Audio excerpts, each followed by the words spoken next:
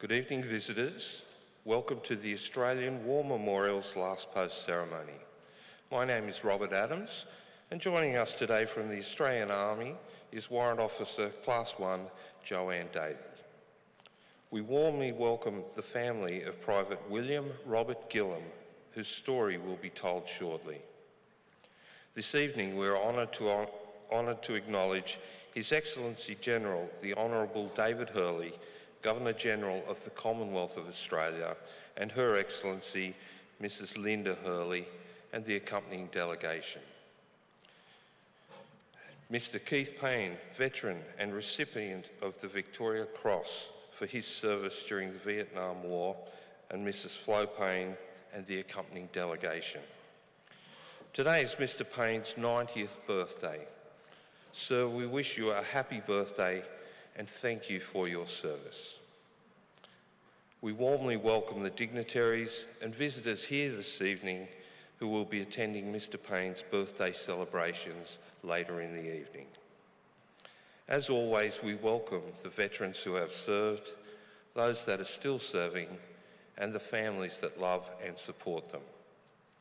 The live stream of this ceremony is made possible by the Returned and Services League of Australia and the RSL and Services Clubs Association. We welcome members who are watching the broadcast of this ceremony across Australia. During this evening's ceremony, wreaths will be laid at the base of the Pool of Reflection by family, visitors to the memorial, and students on behalf of Paterson Public School from Paterson, New South Wales. If you are able, I now invite you to please stand and join in singing the National Anthem.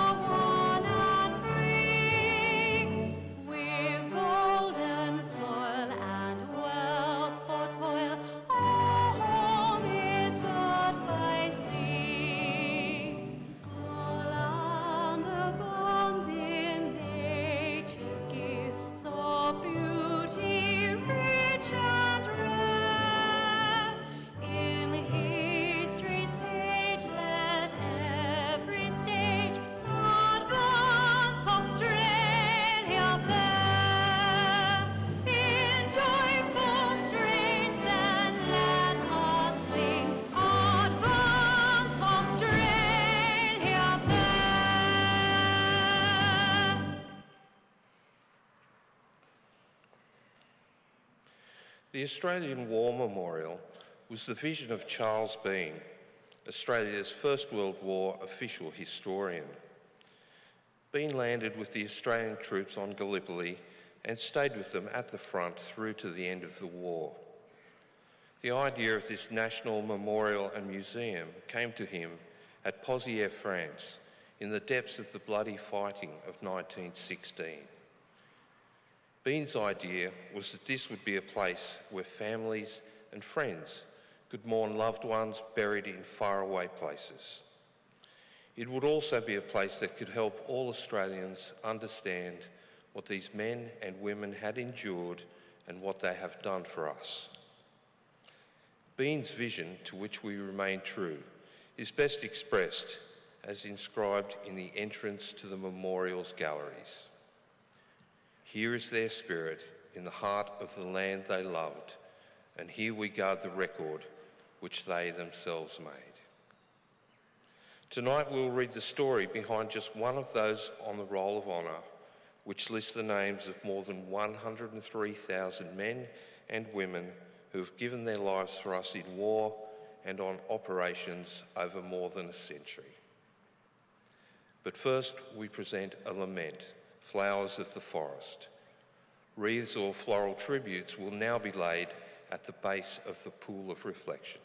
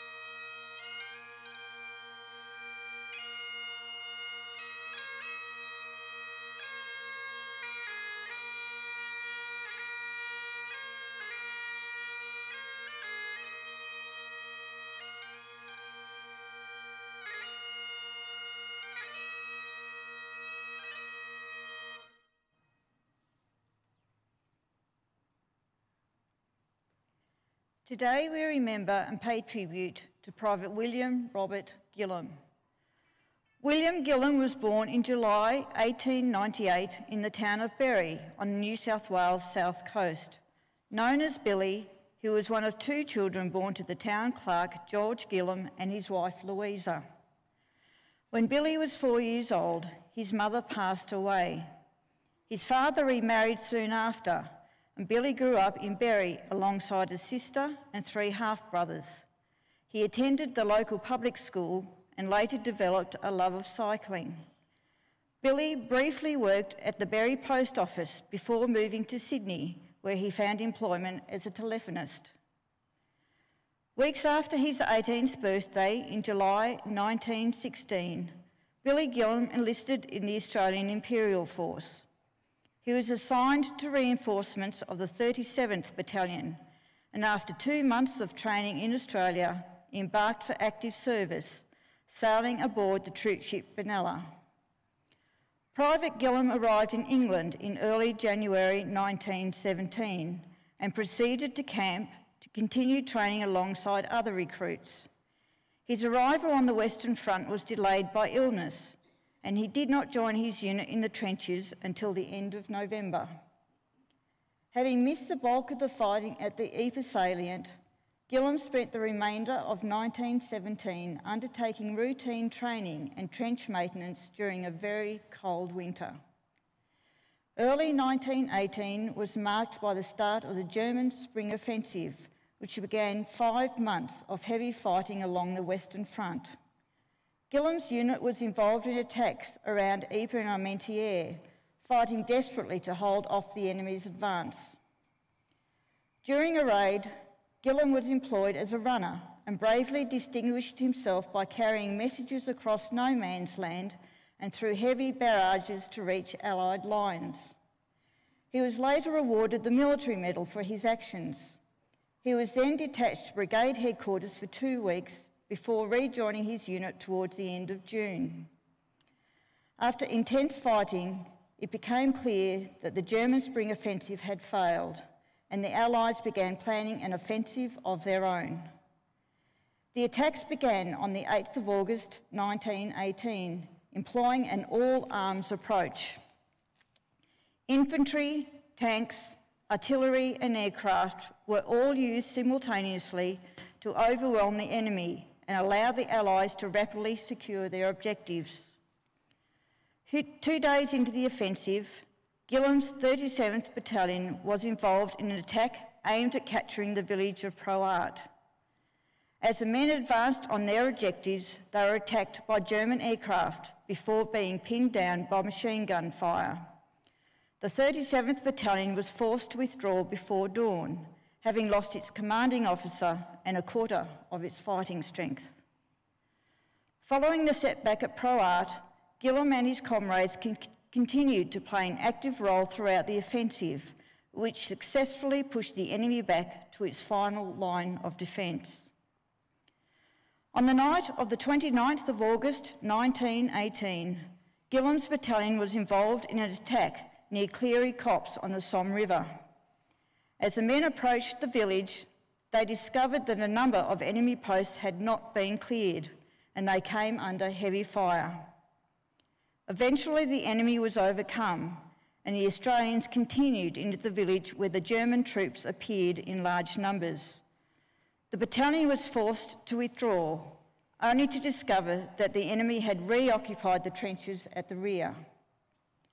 Coming under heavy machine gun fire and shelling, the Australians were forced to retreat. During the fighting, Private Billy Gillam was killed in action.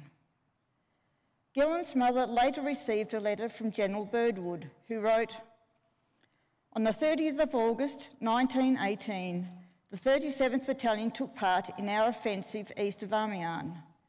Strenuous opposition was encountered at a place called Cleary Copse. Your boy, with his company commander and 2 others, moved forwards from the copse to a trench in advance of it. While doing this, your boy was killed by an enemy shell. I am only thankful to know that he had no suffering, which will be of great comfort to you, for the death was instantaneous. It must be some consolation to you in your sorrow to know how bravely he fought and gave his life in the cause of right and liberty, and that his noble sacrifice has not been in vain. Billy Gillam's body was never recovered from the battlefield. Today, he is commemorated on the Australian National Memorial of Villers-Bretonneux, among more than 10,000 others who have no known grave. He was 20 years old. Private Billy Gillam's name is listed on the Roll of Honour on my right, amongst almost 62,000 Australians who died while serving in the First World War. A photograph of Private Gillam, alongside his father George and brother Charles, is displayed today by the Pool of Reflection. This is but one of the many stories of service and sacrifice told here at the Australian War Memorial. We now remember Private William Robert Gillam, who gave his life for us, for our freedoms, and in the hope of a better world.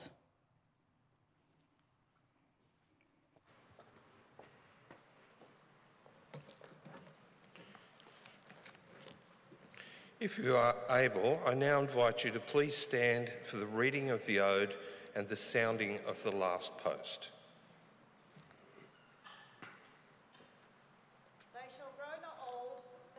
Left grow old. Age shall not weary them, nor the years condemn. At the going down of the sun and in the morning, we will remember them.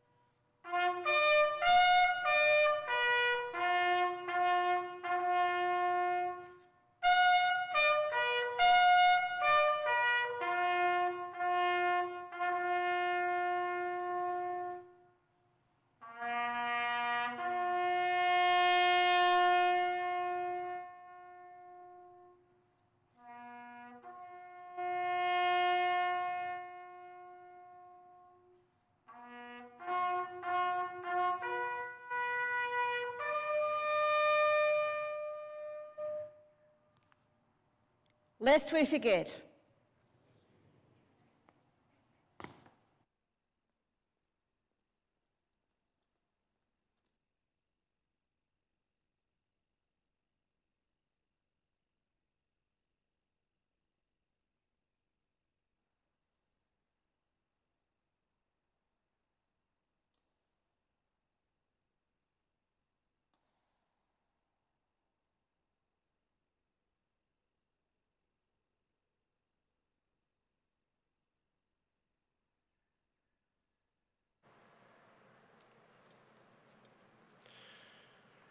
We leave you this evening with the words of the memorial's founder, Charles Bean. Many a man lying out there at Pozieres or in the low scrub at Gallipoli with his poor, tired senses barely working through the fever of his brain has thought in his last moments, well, it's over. But in Australia, they will be proud of this. Ladies and gentlemen, girls and boys, that concludes the last post ceremony. On behalf of the Director, staff and volunteers, we thank you for visiting the Australian War Memorial today and for your continued support during the Memorial's development project. We wish you all a very pleasant evening. Thank you.